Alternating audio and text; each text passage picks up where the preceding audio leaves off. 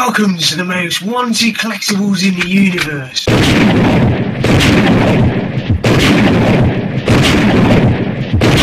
Hello YouTube explorers. Today we have another military set, but this time it's World War II instead of World War I. Although it was issued in 1938, before the war officially started, you can imagine they were warming up for the big one. And it includes all sorts of kind of machinery and weapons that they would have used in the Second World War.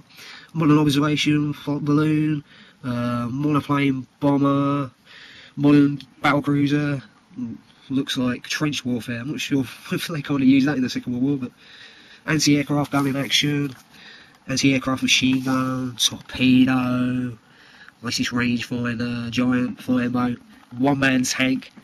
Can you imagine being in one of those and coming up against one of these big boys? I know which one I would prefer to be in.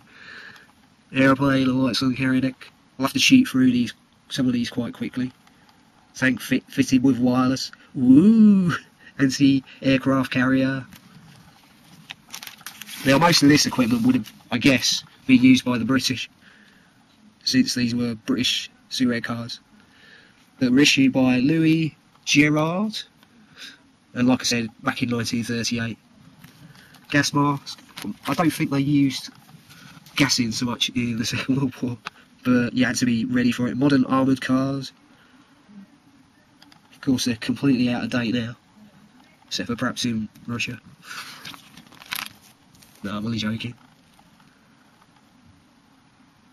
Trench warfare, bit out of date, but I guess you had to be prepared for any eventuality. Parachutes, descent. The backs aren't very descriptive. They just basically got adverts, just advertising that particular brand of tobacco. Okay, thanks for watching. Bye for now. If you'd like to find out more about this particular item or other such items, please feel free to pop by my website at creamofcards.com. I'm afraid we've run out of time, but just before you go, please leave some stars below, and if you found it handy or even mildly entertaining, give me a high five.